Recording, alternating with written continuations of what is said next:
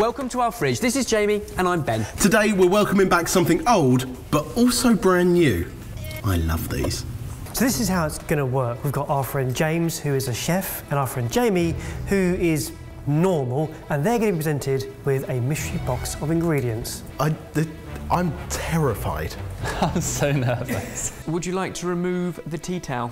So I've got a load of veg, I've got some meat and fish options. Fermented stuff, and some grains, and some nuts. Sauerkraut.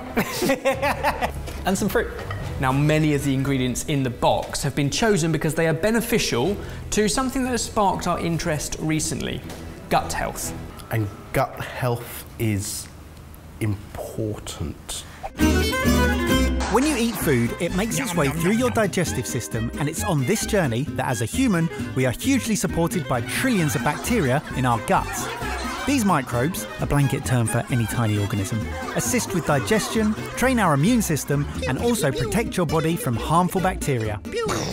Recent research has shown that an increase in diversity of these microbes is linked to a reduction in diabetes, obesity, and may even help to lower your risk of mental health conditions. So how do you increase microbe diversity? By eating a good balance of probiotics and prebiotics.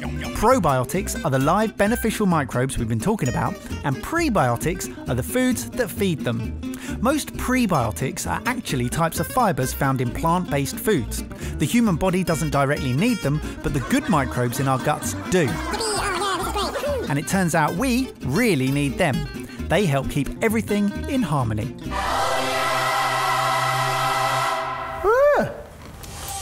And because we're not an expert, we've invited someone in to guest judge who is. Dr. Megan Rossi is an expert in gut health, and she's going to judge the dishes at the end without knowing who cooked which. You have 40 minutes starting in 3, 2, 1, go. Oh my God. I'm thinking tray bake, which means that I can get lots of different types of veg in, with like a bean and grain salad with maybe like a yoghurt dip. Like pan-roasted artichokes with lots of texture. My guess is that I can just peel them, chop them up and chuck them in to the tray and roast them all off at the same sort of time. The chicken stock that I cook the artichokes in, I might like reduce down as well if I've got time for a sauce.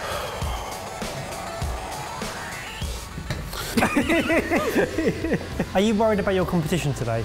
Yeah, of course. I think it depends on how many of these gut healthy ingredients I can get in, because I think that's what the doctor's going to be looking for over and above what's a really chefy technique or flavour combos and things like that.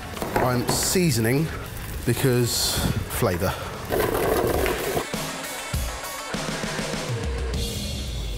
What are you doing? Well, if he's not going to use it. Well, we eat it later on. You don't snack on you don't pick up a fish and snack on it, do you? Healthy proteins, good omega-3. Yeah, I don't care. I'm going to toast some seeds off for flavour. Oh, what do I want to do with my chicken? I've got some spices, some herbs. Do I want to peel this? Looks like I'm peeling it. Amaranth is going to go in here, and who knows what's going to happen with that. James? Yeah? Are there any left in the pan? What I am going to do is get some flavour in the middle of my breast. I just puffed some amaranth. It's really delicate popcorn. This herb mix is what I like to call blagging it. It's tarragon and oregano, a bit of basil, and then I'm going to basically mix it with some olive oil and then baste my chicken with it.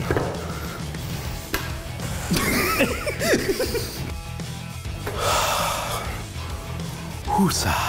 You have 25 minutes remaining. Now I can actually start thinking about what I want to serve it with. I chose a central element, so artichokes we don't get to cook very often, and now I'm roasting it in the pan with garlic and butter. I'm feeling reasonably calm. It's just whether everything works together that I'm a bit worried about. Right, okay, so I want to make a yoghurt dip. I want to make a bean grain salad type thing. I feel like James is taking each individual ingredient and doing one simple thing, process or flavour with it, whereas Jamie is being familiar and safe. This is a one-tray dish that I kind of know will work. Yeah. Confidence, confidence, confidence. Fresh. Let's go fresh. Yeah. That's mint. Right, good. 20 minutes. I'm making a sauce out of the chicken stock, so I'm just like adding a little bit of fennel for flavour. To be honest with you, I'm glad I'm this side. Yeah. I'm dreading my go that side. Oh. He's had an idea. Could I make this into a pesto salad? From what I can remember of how to make pesto, it's olive oil, it's pine nuts, it's parmesan, it's basil, it's garlic. Can I have some garlic, please? Yes, thank you. Yeah. I started to get experimental, and I'm losing confidence again. I tell you what, it doesn't look like any pesto I've ever seen before, but it tastes great. What I'm going to do is put a spoonful of the pesto into the beans and grains, mix it up, try it, and then I can always add more in. Unlucky for some, but 13 minutes remaining. I'm just going to grill this goat's cheese to get it all melty and gooey so it goes over the dish really nice. Oh, it's sizzling. My eyes! My eyes! Oh, hello. What? The baking paper caught fire, but it's fine. There's some flavour going on in that oven. Right. My heart rate's at 110. That should give you some indication as to how I'm feeling. I'm slicing this pear really thinly. The sweetness of the pear is going to go perfectly with the other flavours. So what this is going to be yoghurt dip. One of the things I know goes really well with yoghurt is lemon. So I'm going to just dribble a bit of lemon juice into it. What I'm then going to do is stand here for about a minute and ponder what else I could add to that yoghurt dip to make it slightly more interesting than just yoghurt and lemon. Italian. What's an Italian yoghurt? I'm just going to chop up tarragon and stir it through my yoghurt. Definitely just gave him oregano. It's oregano. That's the one you want. Is it plating time yet? Yeah, definitely plating time. It's definitely plating time. 5 minutes. I'm going to go simple, like a chef would do. I have started plating. I've got my sauce still going. I've just deglazed the artichoke pan as an afterthought. I'll just combine that with my chicken stock and then put it through a fine sieve. Do I want to keep the veg as it is, or do I want to do something different with it? Do I want to blend it up? This is sauerkraut. Who knows if that's going to work? Wonderful colours. Beautiful. Slice some chicken up. That could be my downfall, actually. Chicory, because it's kind of like a dividing flavour, you know? Mate, you got 2 minutes. Oh, what's he done? He's trying to make it. He's making a dome. He's making a dome. What's happening? What's happening?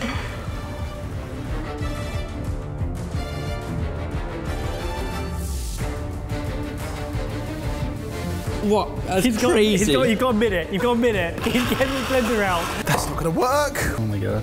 Oh, you know what'd be nice? A little jug. Mate, you got 15 seconds. You're making last minute changes now. Okay. 10, 9, 8, 7, 6, 5, Fresh basil 4, finish. 3, 2, 1.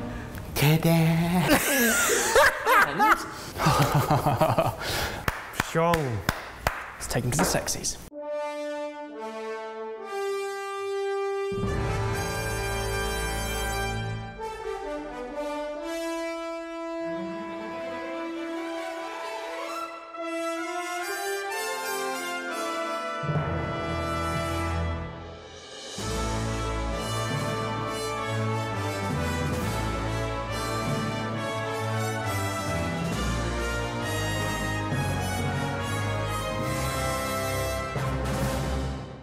You're standing next to me. I don't know why I'm nervous, but I am.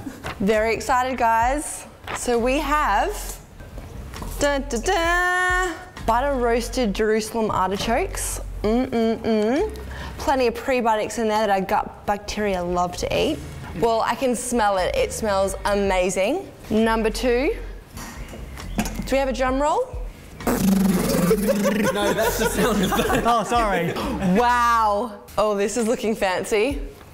So this is Italian herbed breast of chicken. I love the diversity there. Again, our microbes love plant-based diversity. Very moist, cooked to perfection. A slight bit of crunch, but so soft and tender inside. The cheese is a winner, as is the juice. Very impressive. Whoever cooked that one. I can't wait to try this bean mix. Basil for me is like one of my favorite herbs. That pesto is finger-licking good. And also this beetroot, that colour just highlights how many good plant-based nutrients in it. This is tense.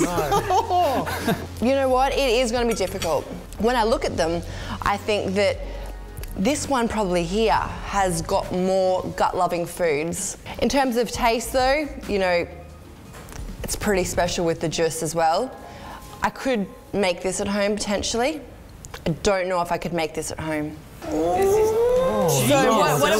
what am I going to do? Is it a way up between health or is it taste? So, this one here. It's your favourite? Yeah. Fantastic. Who won? Put your hand up, who cooked that one? Oh, well done, James. Good jobs. Jamie, you did a really good job. A really good job. We'll go. That was too close. That was too close. Yeah, you went Ponzi, didn't you? Yeah. Of course you did. That pesto and the garlic in there. Oh. And that was a tough box of ingredients as well. I can't believe Jamie nearly won. Can't believe it. Jay, you did amazingly well. Like, it was You know, if you'd so had that close. smear, maybe I would have given you extra points. I'm being serious. Did you like the return of Mystery Box? I did. If you did, give the video a like, let us know. We'll get making some more. Yeah, and a massive shout out and thanks to Megan Rossi. We're going to link her Instagram and to a blog she's written in the description box down below. Basically, if you want to read more, she's written all this stuff much more succinctly than we could ever say. I think we all learned a lot today, but we really want to hear from you. Did you learn anything? Were you interested? Do you even care? Yeah, and we want you to be honest, so comment down below, tell us everything you think about it, and if you head over to the community tab, there's some extra stuff there. Namely, more about my gut and what I get up to at the weekend. That is such a reason to not go to the community tab. And if that wasn't reason enough to leave, here's Dad Joke of the Week. So you've heard of Murphy's Law, right? Everything that can go wrong will. Have you heard of Cole's Law? It's just shredded cabbage, if I'm honest. Coleslaw. There is mayonnaise, sometimes carrots. As we mentioned, Sorted is just run by a group of friends, so if you like what we're doing, then there are loads of ways you can support us and get more involved. Everything you need to know is linked below. Thanks, and hope to see you in a few days. What does it smell like? Oh, bring it out.